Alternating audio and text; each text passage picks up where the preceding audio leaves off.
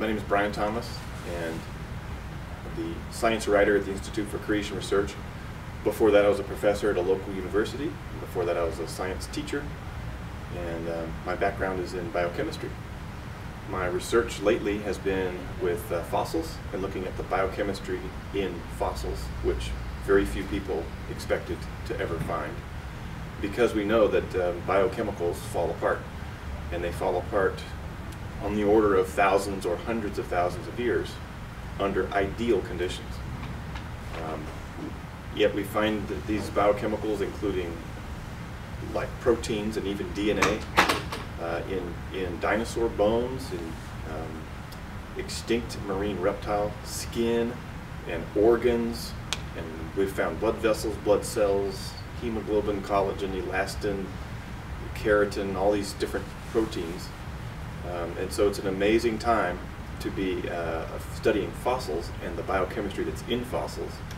And so my interest in that, of course, is the fact that we would never expect these biochemicals to be there if the fossils are as old as is claimed. They're claimed to be millions of years old, but the biochemicals can only last hundreds of thousands of years under ideal, perfect conditions.